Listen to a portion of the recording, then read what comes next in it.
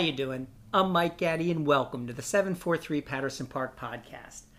There are three major things that make up my DNA: my creativity, my love of travel, and being a gay man. In the first several episodes of this podcast, we really did a pretty good job of exploring creativity, and especially as it relates to Baltimore and the COVID-19 pandemic. And we will get back to that.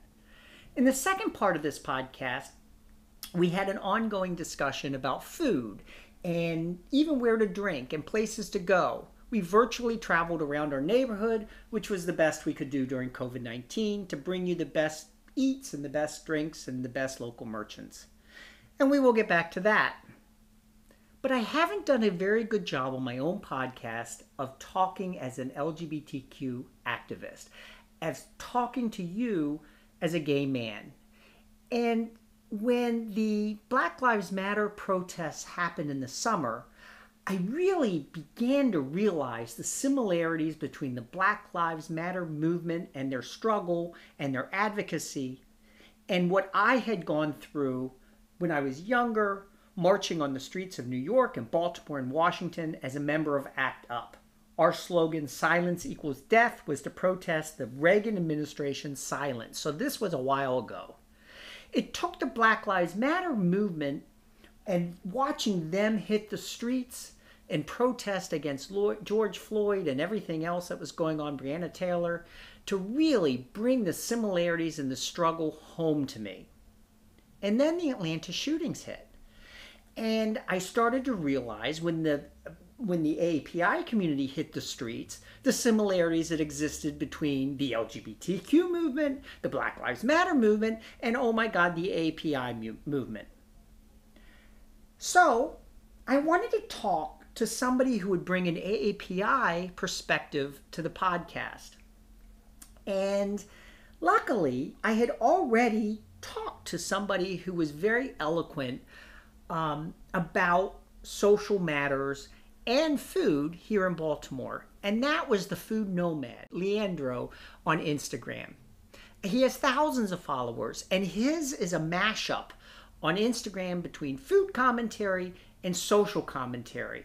But when the Atlanta shootings hit, I really wanted his perspective on what it meant to be Asian American, Pacific Islander in the United States right now during the pandemic.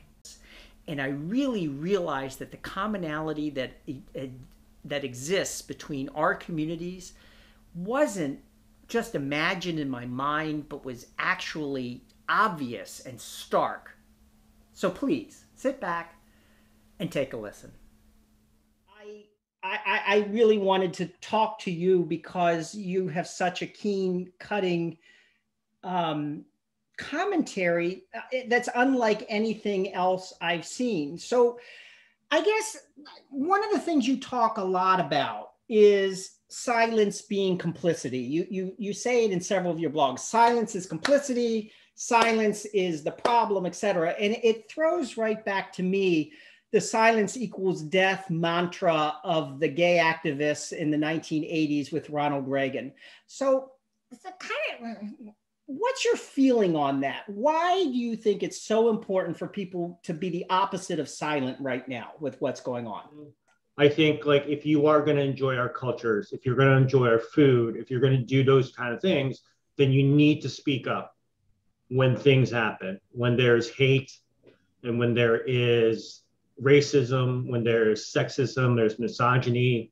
You know, Atlanta was the full gambit of all of that. There were racist tropes, there was misogyny, there were just assumptions based on whatever that were all rooted in white supremacy and racism. And I know those words could be uncomfortable with people who just use social media as an outlet. But again, we've talked before that food is political, everything is intertwined. And if you are going to support our food, then you should recognize us as human beings. And when things happen to our community, you not speaking up is just as harmful as what is happening and going on, because you're going along with this violence and this hate. And to not speak up, I think to me is a crime in itself. Well, Sorry for the harsh words.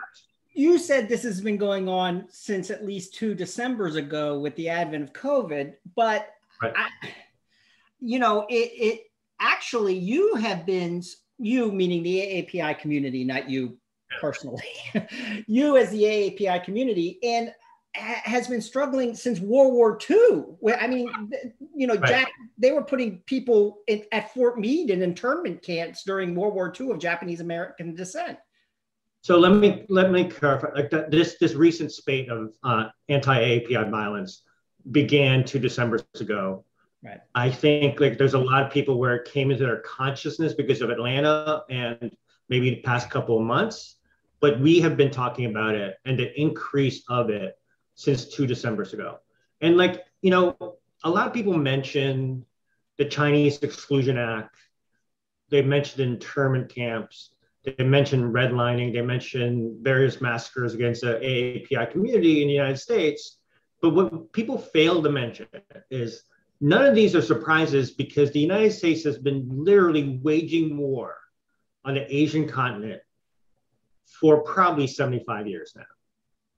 And they have been used to killing the AAPI community as a government for 75 years now. So anything like that kind of translates over here that seems discriminatory, I think is just part and parcel of what the United States is, right? Like we are only good as a community if we provide a service for you. Otherwise, we are a threat.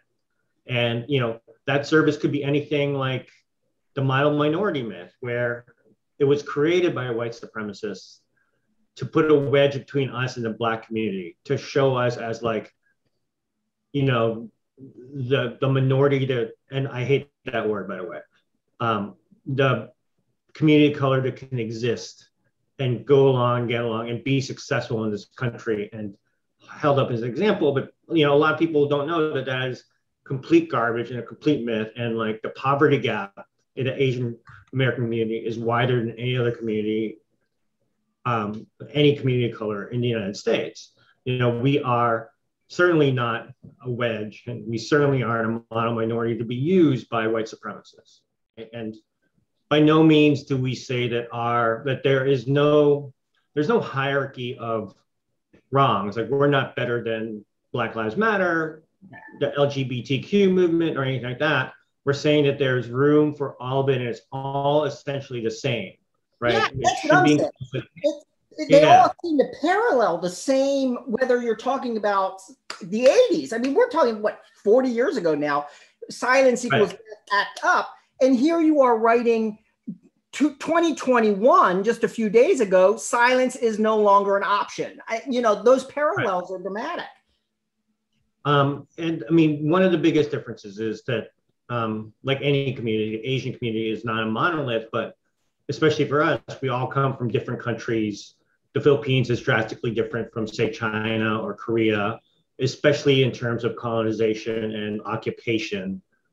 So the Asian community is probably a little bit more fractured, but also we have a history of coming here.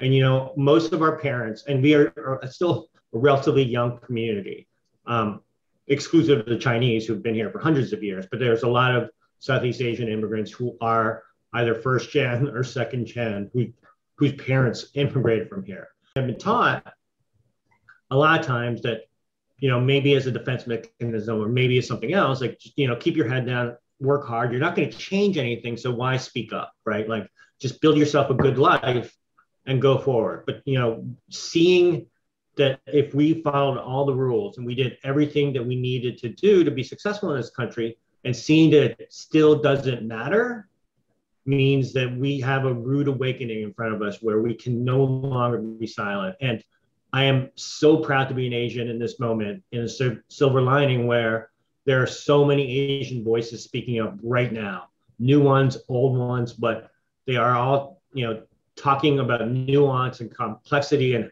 how we relate with other communities of color, how we relate to white supremacy, and they're not being silent. So, that is one of the better things, quote unquote, to come out of this. But yeah, we have no choice but to speak up at this point. One of the things you talk eloquently about is feeling even excluded to some extent from yourself from the AAPI community, because you for a while felt like you couldn't embrace it. People didn't see you as being Asian enough. Right. So, so what was that like growing up? Because you were first gen, right? I am an immigrant, but commonly known as a 1.5er because which is in itself not a great term, but like I was born there, but I moved here young enough where I don't remember a lot of the Philippines. So it's weird because like, I love my parents to death and I fully respect the choices that they made. But like when you come to the country as an immigrant, all you really want to do is kind of fit in. It's kind of an assimilation model per se. So my parents spoke to me in English, and I lost the language, and in Toronto, we grew up with a large Filipino community. But when we moved to the States, there really wasn't one. So like my peers and my friends were all white for the most part. Actually, for all the parts, they're all white. So growing up like that is you lose a bit of your Asianness, and you lose a bit of like I was just thinking about it, and I love my high school friends to death, but I was the only one, I'm not going to share it, I was the only one with a nickname that had nothing to do with my name.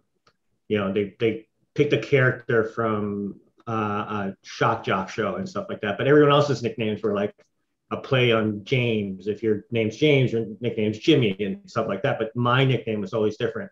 And no one could say my name in high school, which is these days mind blowing because it's, first of all, phonetic. And actually, that's it. It's phonetic. So, like, if you can't say it, you're kind of lazy. But those are the kind of microaggressions you grow up that you kind of accept because you're like, oh, that's just funny, and you're living in a white world. But then when you encounter like other Filipinos who speak the language, who go back to the homeland once a year, things like that, you start feeling like you're not quite Filipino because you didn't quite grow up like that. And I think what the story is the Asian American experience is expansive, not reductive. And I think there are so many experiences, like I went to the vigil on Monday and there were a lot of mixed race Asians there who had the same feelings of not being Asian enough or not being Black enough or not being white enough because they're mixed.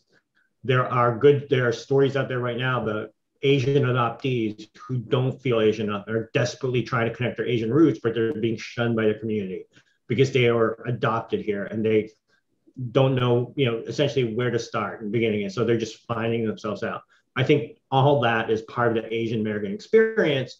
And don't ever let anyone gatekeep you and tell you you're not Filipino enough or you're not Asian enough or anything like that, because we're all contributing to our continuing story.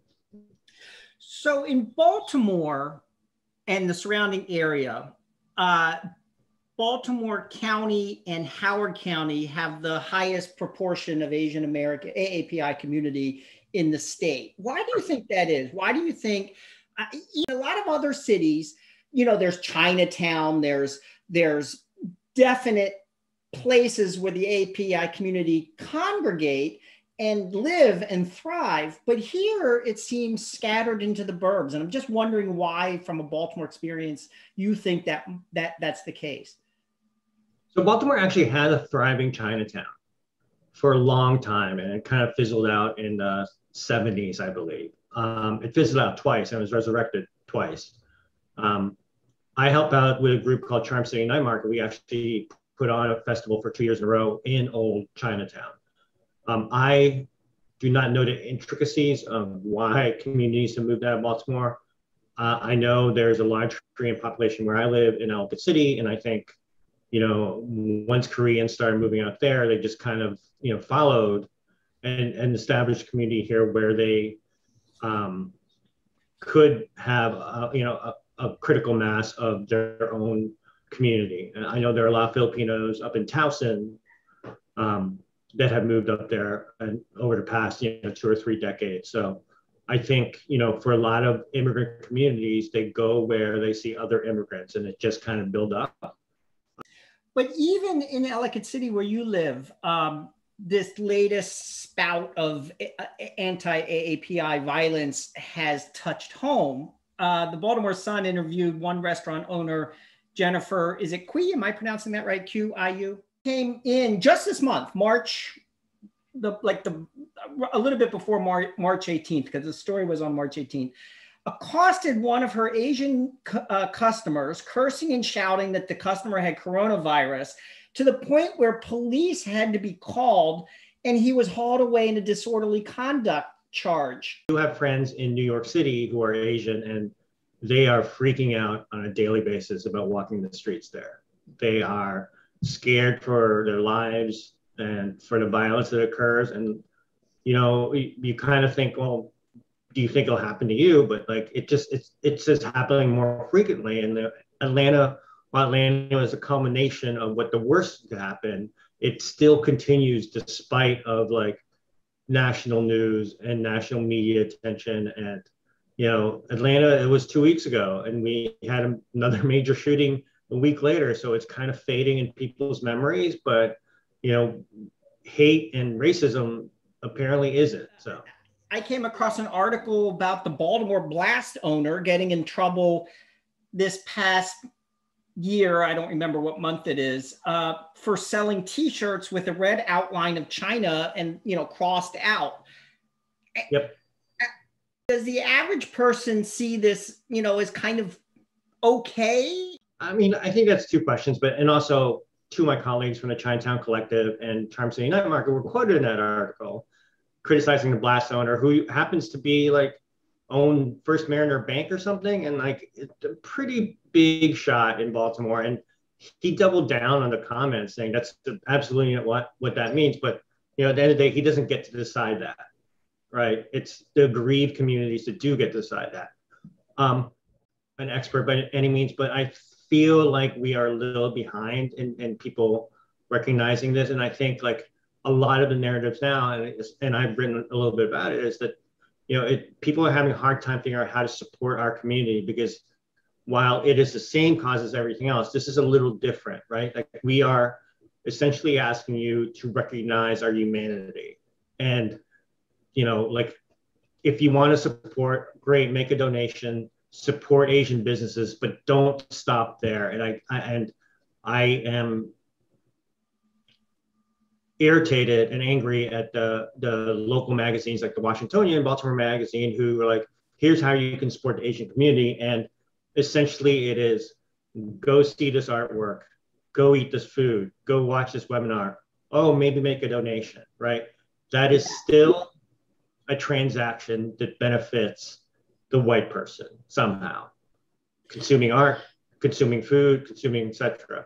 And we just want you, the way you can support us most and best is to recognize that we're humans and we don't have to produce anything for you. And it's really like a discussion of like, we're trying to explain to you that we exist, and you're saying to us, oh, dumplings are delicious, I'll buy more of those, and I've done my part. It begins with the idea that our cultures only exist for the consumption of the majority, whether it is through our artistic endeavors, the fetishization of Asian women, or even eating and appropriating our food. I think I led off with that quote. It's one of my favorite that you have, but it's exactly what you just said. Yeah, I mean, it is so evident that, if you could talk to us as humans is really what we're asking for. I am grateful for everyone who has checked in on me during this past couple of weeks, almost guilty about it, but like, there are a lot of like racist tropes about whether or not, for example, whether or not these women who were murdered in Atlanta were sex workers or not. It doesn't matter if they were sex workers. Right. First, we have to destigmatize the gay community. That is their favorite way of saying somehow it's okay for this hate crime to exist. Oh, well, he was cruising the park. Oh, well, he was doing this. Oh, well, he was, in the meat packing district looking for meat, whatever. Immediately, then that makes it okay for that person to have been gay bashed. And what you're saying is the same thing is happening here, saying, oh, well, she was a sex worker, therefore, it's okay. Well, I don't know if it's proven there were sex workers. No, it wasn't. But like there's two things that need to happen. First, we have to destigmatize sex work. It's valid work. The second thing, though, is much more insidious because it's a racist trope that just because these women worked in a nail salon or a massage parlor or anything, it's assumed they were sex workers. So they had sex work adjacency because of racism. So they still suffered the stigma that you mentioned about sex work, and that needs to go away. But when these women were first killed, that's not what I thought when they first killed. I thought that they were my titas, and I wrote about that. I thought for sure these were my titas who got murdered and they would never come home again and see their children or talk about them. I couldn't give a fuck about what kind of work they did. I was just concerned, like on a human level, that they're never going to see their children again. Tita means aunt. Am I right? Yes, in yes. Tagalog. You write in one of your more passionate postings a few days ago, or maybe a couple weeks ago. Do you mind if I share this about your? Yeah, absolutely. Okay. It's on. Yeah, my account. Instagram. My Tita Ada, is that right? Ada in Toronto died a couple months ago. Long-term complications, virtual funerals are surreal. I've only told one person outside of my family until today because I've been thinking about her a lot lately. She was my first and primary babysitter when we first immigrated from the Philippines. She was kind, generous, and so patient with me. I miss her very much. I'm skipping ahead a little bit. Like many Filipinos, she wasn't a blood relative, but she was definite family. Skipping ahead again. The story isn't unique to immigrants. And when you hear other Asians say they knew the women in Atlanta, it's because they did. We all had a Tita Ada. So I think that brings home to people how tight-knit this community is, and how, like the Black community, it relies on extended family and support and all that kind of thing. And I think it's probably the single post that kind of drove home to me how you saw these shootings versus how the average white person saw these shootings. Am I reading more into that than there is, or am I right? I mean, I can't speak for the average white person, but it's definitely how I saw these shootings. I kind of cut the video off rather abruptly at the end because Leandro began to choke up. I began to choke up, and well, I didn't want to get sloppy. But we all have an Aunt Ida.